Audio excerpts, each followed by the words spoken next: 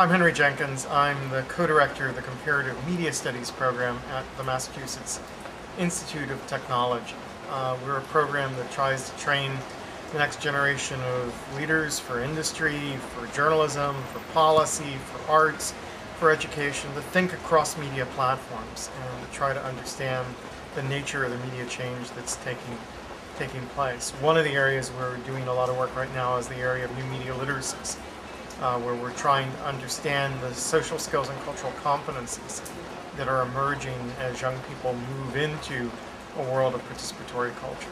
Now, can you define participatory culture for us? Well, for me, participatory culture is a term that's used to describe spaces where we're very open for individual contributions, where there's a supportive environment where people can learn and grow and share what they produce. So everything from video blogging and YouTube to the gaming world to the world of fan fiction would qualify as participatory cultures. We think these are sites where young people and adults learn together, create together, grow together, communicate together, outside of some of the rigid formal structures that shape school in its current form. Now, one of the things I've read about in the participatory cultures readings is that it's fairly open and people feel that their contributions are going to be valued.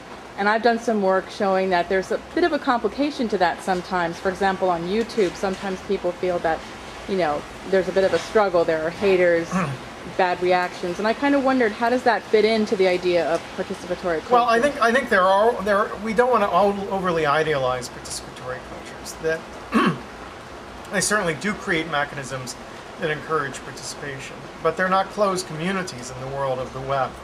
So as I look at something like YouTube, what I see is a hybrid media ecology where many participatory cultures come together. And it's precisely because there's tensions between participatory cultures and because it's open to a public much larger than the participatory cultures that you start to see hating and conflict and sort of backlash against individual contributions. And I think that's one of the challenges to think about. And participatory culture in some senses predates most of the digital platforms we currently have to talk about. The fan cultures that I study most extensively can trace their roots back to the teens or 20s. They have a long history. Within their own space, they've been deeply supportive, although not without conflicts or feuds or, you know, fantagisms, as fans call it, or big name fans and little name fans, and all of that stuff goes on there. But I think fans in general are subjected to harsher comments when they enter into YouTube or when they enter MySpace or some of the larger public forums. So I think it's not contradictory to say that participatory cultures on their own are supportive, but that they're entering into a larger space where we have to learn how to deal with relations between participatory cultures. Do you think that participatory cultures have kind of a life cycle where they maybe start a bit more open, less bureaucratized, and then over time, as they have to deal with larger populations, they have more bureaucracy?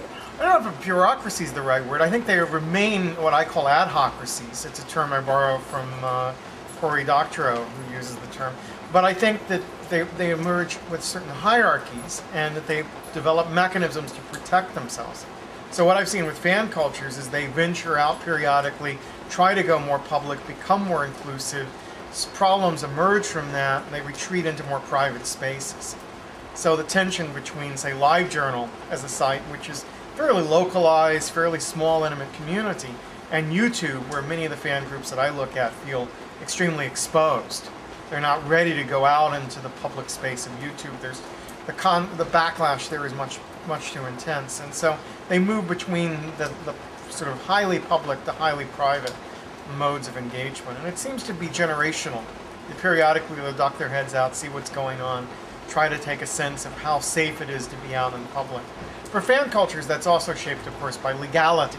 That is, fan cultures frequently appropriate, remix, transform content from media producers, and as a result, they have to be very careful about what the prevailing legal climate is. The idea is, how do we transform the relations of universities to the public in an era of YouTube and blogging? And it can be as simple as academic bloggers, podcasts, video blogging, other ways of getting our events outside of our own communities.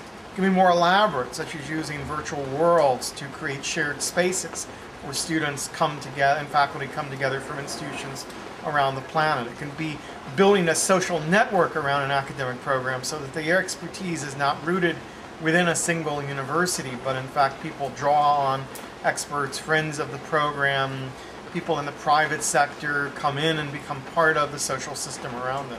So I say about comparative media studies, we don't have a faculty. We really have a relatively small faculty, but we do have a network.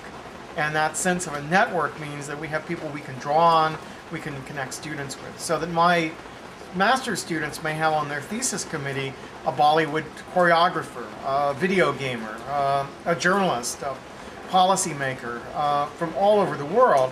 And because we now have access to these new media channels, if we create equally open structures, we can bring those people together and they can meaningfully interact with each other. So right now what keeps universities from achieving that is their own bureaucracy. They haven't thought loosely enough, they haven't thought in ad hoc ways about what it is to create structures of knowledge that are just in time, that are responsive to the individual students and their research interest and the emergence of new fields, but are instead governed by where the university was 20 years ago, 100 years ago, protecting our borders, holding knowledge in rather than allowing it to circulate freely. Mm-hmm. So just as in the world of new media, we can say that media has moved from an era of stickiness to spreadability, that if media doesn't spread, it's dead. We might want to think about what makes knowledge spreadable, or what enables us to connect our students in exciting ways to people all over the world, rather than feeling like we've got to lock them down in a classroom and hold on to disciplinary borders in order to protect our turf, which is the way too many universities operate. We've talked a little bit about the universities. What about younger kids? Do you have any one or two policy prescriptions that you think might be helpful in changing education at a younger level? Well, I think a lot of the work we're doing with new media literacies is trying to reimagine what schools could look like if they took advantage of the affordances of the new media platform. So, you know, one example of the kind of work is we're really trying to think about remix culture in a new way. That by not talking openly about the way culture builds on itself, we give kids a false sense of the creative process. That we reinforce a very narrow notion of intellectual property by continually imagining these great men who created works in total isolation from each other and drew nothing in the culture around them. So instead, we're developing a teacher's guide that will help teachers learn how to think about past remixing practices and imagine how their kids could be involved in rewriting and reappropriating classic works of literature.